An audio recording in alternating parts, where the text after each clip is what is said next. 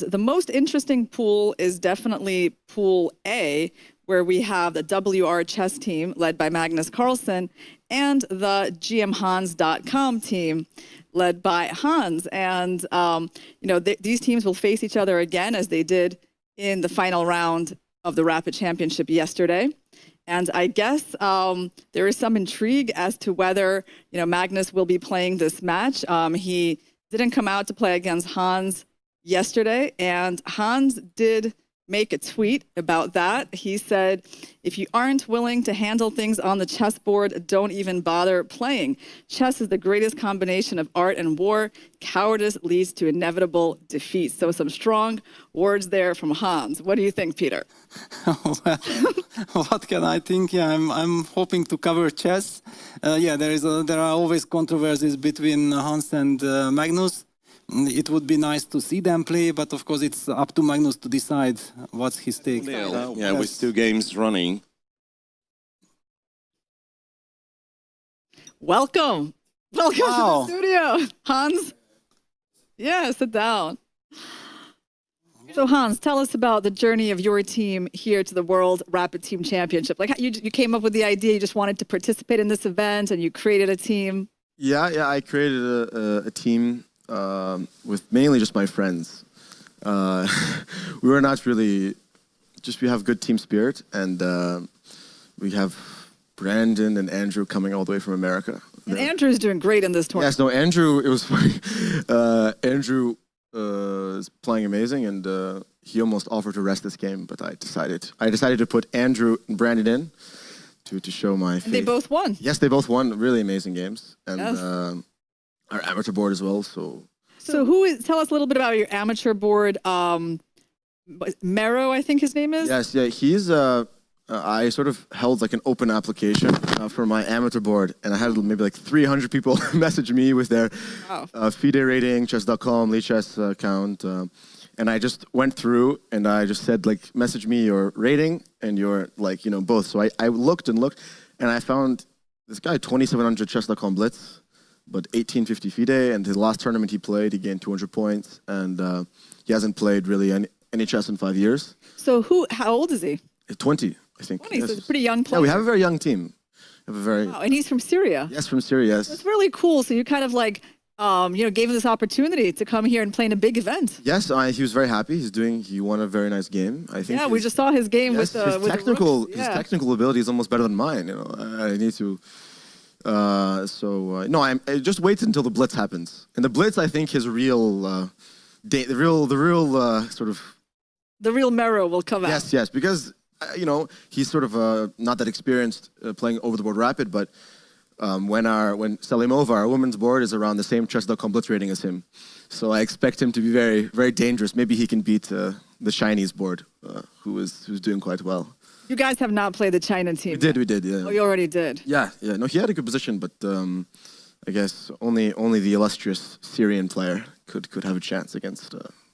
Yeah, Peng Bo. Everyone knows him now. Yeah. I saw him on the way to going to the bathroom, and I was like, oh, that's Peng Bo. I should get his autograph. I was so excited to see him. Yeah, no, he's really quite an illustrious character.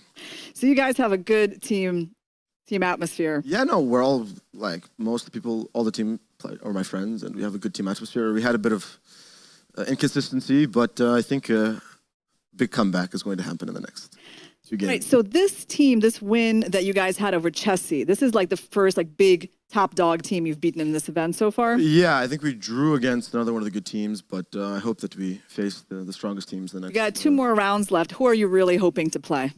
It doesn't matter, I think that we may be underdogs on paper, but we've got, I think, great prospects to finish in the top places if we win the next 2 matches. Yeah. The blitz is just going to be game over. Don't sit out Andrew Hong. No, don't worry.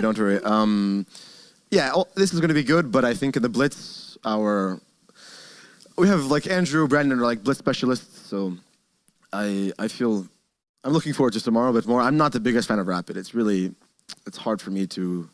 I just don't know how to play rapid. The time management is just impossible for me. So Did you find it hard to transition to rapid after your speed chess championship? Yeah, it was. I feel I went to the first game and I was just blitzing. It's so hard to just stop the hand from moving. I think I need to because other than rapid tournaments, you're never with some chess players and you never say, oh, let's play rapid. You know, you always play blitz. So the only times that I play over-the-board rapid are in tournaments. So I think I should play more over-the-board training games to become more acquainted with rapid time. So where are you living these days? Well, I'm not living in America. That's for sure. Is it London? Yeah, I'm living in London, sort of, but I'm living in London. I think this year I've spent maybe 2 weeks in America. No, not even that. Maybe 10 days in America. Don't really play much chess there, so more tournaments in Europe. And what's next for you? You have a bunch of matches coming up, right? Yeah, I'm playing against Anish literally the day after, so I have an insane schedule. So my this tournament finishes the 5th, the 6th in the morning I fly to Amsterdam, then I have to hopefully get a good night's sleep, and then usually the matches start with classical, but we started with a blitz. So I'm fresh from the blitz tournament here. We start with 12 games of blitz on the 7th. Then after those 12 games of blitz, I have my speech exchange match against Wesley So. Oh, wow. And that in the evening, because, you know. And then the next day, it's 3 double-round classical games, rapid, and then it's basically 3 matches totaling, let's say, 18 classical games. 18 classical games, 18 rapid games, and 36 blitz games against Anish, Nikita, and Bukro. So I'm very excited for this sort of new format. Well, final question before we let you go. gmhans.com. Yes, you want to tell us about it? Oh, it's my website. I have some educational stuff. There's going to be more stuff released. I want to create a more equitable educational platform because certain courses are quite expensive. So I personally, in my sort of growth as a chess player, as you know, in America, and as you do yourself, private lessons are very expensive. Yeah. So I knew if you want lessons, if you want lessons with Arena Crush, it's very expensive. She is a high in demand chess coach in New York City. You don't want to know how much she charges. Anyways, my point is that I'll give you a discount, Hans. Yeah, but I more so So I think it's like $6 a month. I wanted to sort of have my own platform to discuss things and also to have updates about my chess career. So it's just certain courses on other websites are like $150. So I prefer to have an alternative because I think chess is growing in a lot of disadvantaged areas throughout the world. And I quit chess because in America it's, first of all, playing tournaments is very expensive, coaching is expensive, and balancing that with academics. I think that you should have access to high quality training at a good price. Well, that sounds awesome, Hans. First of all, thanks for joining us. Yes. We're happy to have your energy here. Yes. We're happy your team has done well, and you're going to face the other. Well, I'm honored to meet Peter for the first time. I don't think we've spoken. Yeah, once in the broadcast. Not in person. Yes. Yes, exactly. And we are very happy for the team doing so well because we have been feeling the potential that the gmhans.com team can really make the tournament upside down in the last rounds. We will try to make some magic happen. All right. Well, if it keeps going well, then hopefully you can come back. Yes. Okay. Thank you, guys. All right. See you later. Thanks. All right. Well, that was fun.